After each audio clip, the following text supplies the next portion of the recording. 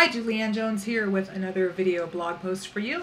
Today I'm talking about a very appropriate subject for me, and that is change. And a lot of people know that one of my famous training mottos is change is good.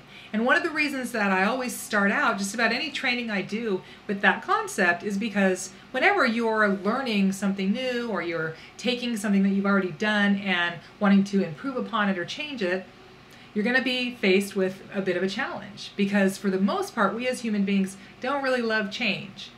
And so you have to begin with that mindset of change is good in order to be able to be open to learning something different and moving forward. And one of the things that I joke about at my live events is, I start off every single one of those trainings with this concept, that I'm going to challenge what you've always done before, and I'm going to give you some new ideas today. And, is everybody here on board with that? And everybody says, yes, absolutely, change is good.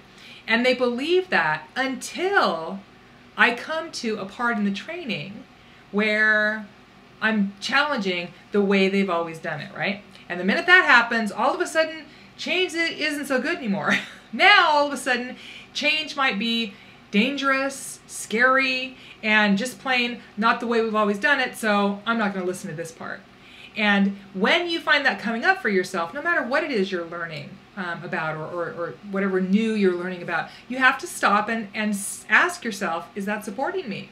And it's true that you might get through the learning, do it for a while, and realize that the way you were doing it before is better.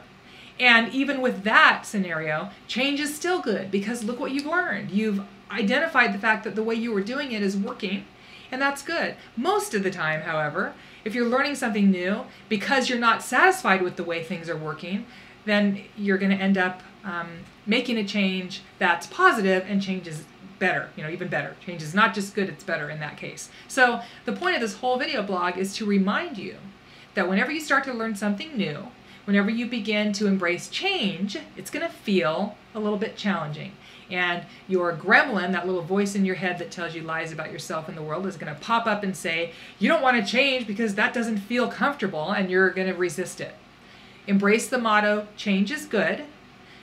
Go ahead and do something new, even if you're not perfect at it the first time, even if it feels kind of difficult to begin with, and move through it and watch what happens.